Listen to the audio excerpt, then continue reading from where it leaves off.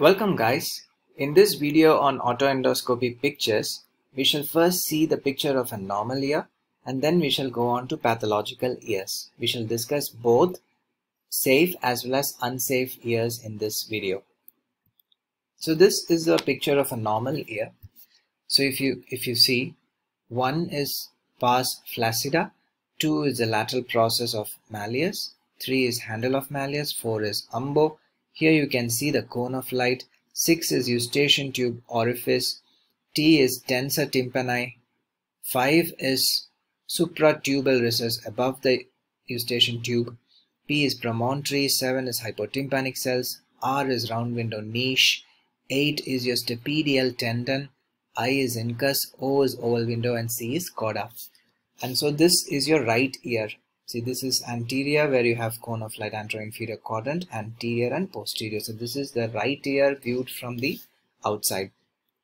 Now if you remove the tympanic membrane, you can see the contents like this. This is of course the same ear, the right ear. Here you have your attic, lateral process, handle, umbo, tensor tympani, eustachian tube orifice, supratubal recess, processus cochleariformis, cauda tympani, long process of incus, incudostapedial joint, and this is your stapedial tendon going and attaching to the head of stapes, and then this is your pyramidal process which is in the posterior wall of middle ear, round window. Just above the oval window is your facial nerve. So this is a right ear, and this is a postero-superior marginal perforation. Such a perforation is risky because epidermis or the skin from the external ear canal can just grow into it. It can advance into it, forming cholesteatoma. You can also make out that the drum is thinned out, and this is the anteroinferior quadrant. I mean, this is a very distorted cone of light. This is again the left ear. Here you can see a distorted cone of light. This is again a postero-superior marginal perforation. You can see that the drum is extremely thinned out. Through this perforation, you can see that the handle of malleus is of course medialized. Here you can see this is a stapedius tendon. This is your pyramidal eminence from the posterior wall of middle ear. It is attaching to the the stapes here. This is a stapes suprastructure. This is your round window niche. The residual tympanic membrane is very thin due to the absence of fibrous layer. There is a thick tympanosclerotic patch all along the margins. So in a surgery for this ear, in addition to closing the perforation, you must make sure that the tympanosclerotic patch is removed. This is a medium central perforation. It is in the posterior quadrants. This is your left ear. This is your handle of malleus. This is the anterior part. This is the posterior part. This is a medium central perforation of the posterior quadrants. You can see the promontory. You can see the hypotympanic cells here. You can make out that through the postero-superior part of the perforation, the skin is advancing into the incudostapedial joint, and it's even epidermalization of the promontory. There is mucoid discharge inside the ear, inside the middle ear, and there is a tympanosclerotic patch in the residual eardrum. In this is a central perforation. See, a central perforation is that which is surrounded by pars tensa all along.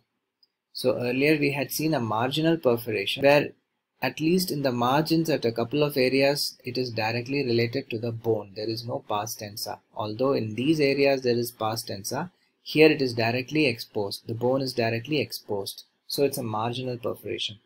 Whereas this is a central perforation. It is involving the anterior and posterior inferior quadrants. So this is your left ear, this is your malleus, this is anterior, and this is posterior. So this is a medium central perforation involving a part of anterosuperior, a bit of anteroinferior, and posterior-inferior quadrants. So through this you can see the hypotympanic cells, the eustachian tube orifice, inferior tympanic artery, the promontory, and also the Jacobson's nerve. There is a tympanosclerotic patch in the remnant of the drum. This is the right ear. You can see the handle of malleus. It's a large central perforation. This is a large central perforation, and the handle of malleus is medialized. Through the perforation, you can visualize the hypotympanic cells, Jacobson's nerve, the promontory. You can also make out that the remnant of the drum is kind of retracted and it is almost draping over the incus. This is your tubal orifice.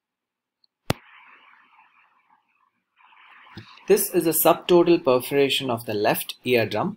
So this is a subtotal perforation. This is your handle of malleus, which is foreshortened.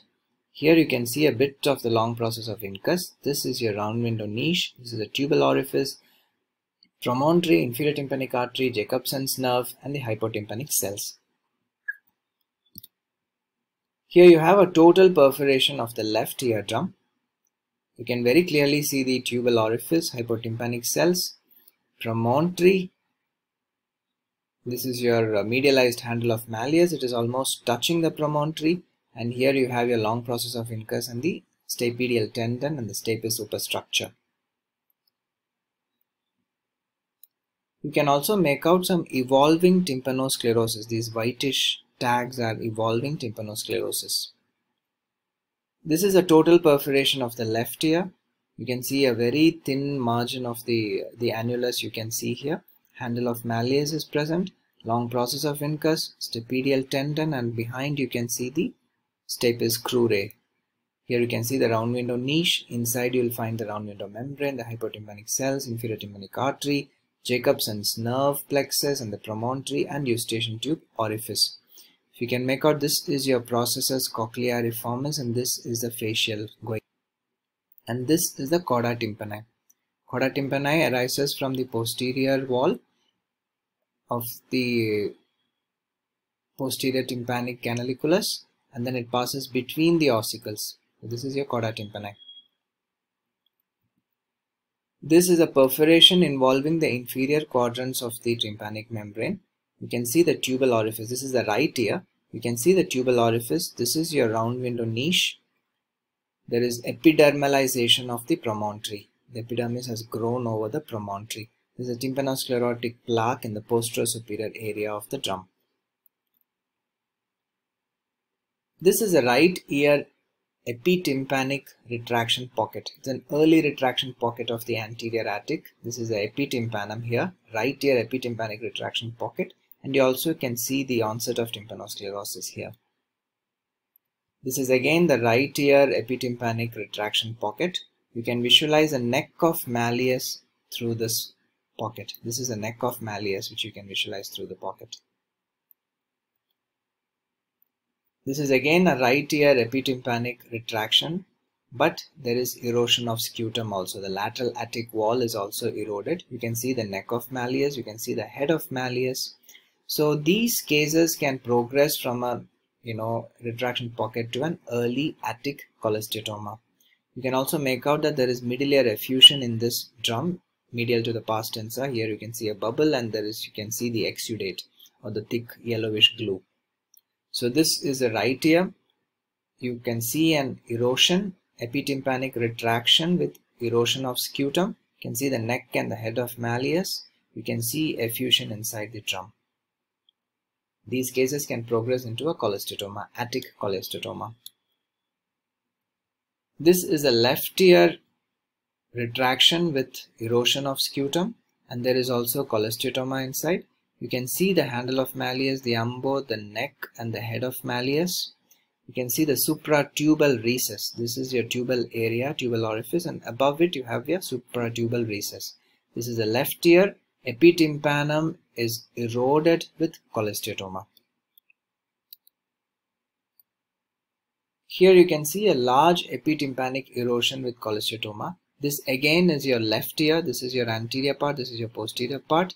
The posterior attic is completely, the pars flaccida is retracted and the scutum is eroded, and you can see cholesteatoma. The head of malleus and body of incus are eroded. This is your right ear. Here you can see an attic retraction with erosion and cholesteatoma filling inside. There is erosion of the head of malleus and the body of incus, and through inside the cholesteatoma has formed a bulge onto the posterior superior area of the drum right over the stapes. You can visualize a white mass in contact with the stapes shown by this arrow. It is the cholesteatoma that has gone inside. So here you can see erosion of the lateral attic wall or the scutum, and this is cholesteatoma. This is the right ear. This is a deep erosion and it's an attic disease. It is difficult to identify the side by just looking at this diagram, but I believe this is your right side if this can be taken as a distorted cone of light. So here you can see a deep erosion of the scutum and cholesteatoma inside. This is your left ear. Deep erosion of scutum with epidermalization of attic and posterior mesotympanum. You can see cholesteatoma bulging the posterior part of the drum. The malleus head and incus are eroded. So this is your left ear, this is anterior and this is posterior. You can see a deep erosion with epidermalization of the attic. See how the epidermis grows from outside into the attic like this, and also into the posterior mesotympanum. There is cholesteatoma inside which has bulged the posterior quadrants of the drum, and you have erosion of malleus head and body of incus. There is a small structure seen here. It could be the stapes head or the stapes superstructure, but we need a closer view to confirm what it is. This is the right ear. There's a postero-superior marginal perforation with cholesteatoma inside. Cholesteatoma squames can be seen through this perforation. The cholesteatoma has extended anteriorly medial to the ossicles, and it has formed a bulge in the anterior quadrant also. This is a total tympanic perforation of the right ear. There is no malleus handle. You can't see the malleus handle. This is the long process of incus, and here you can see the stapedial tendon. You can see that the promontory as well as the incudostapedial area has been covered by cholesteatoma. These are the hypotympanic cells. This is a tubal orifice, and this is your round window niche. The hypotympanic cells, the tubal orifice and the round window niche are free of pathology. The cholesteatoma is present in the incudostapedial joint, long process area, then the promontory. This is an attic perforation of the left ear. You can see a clear attic perforation with erosion of head of malleus, and there is complete adhesive otitis media of the pars tensa. The pars tensa has gone and completely stuck onto the promontory. You can even see a polypoidal granulation tissue inside the middle ear. So with this we have come to an end of this discussion. We shall be uploading more such pictures of chronic otitis media and other diseases of the ear, otoendoscopy pictures. So whenever you get a patient, very clearly look into the ear using your otoscope, see all the quadrants of pars tensa, take that extra difficulty and see the attic region also. If at all you see a perforation, see if it is a central perforation, what is it surrounded by, see what all you can see through the perforation. Tilt the head, tilt the otoscope and see through the perforation as much as you can. Only then you would be able to describe it in its entirety. Thank you.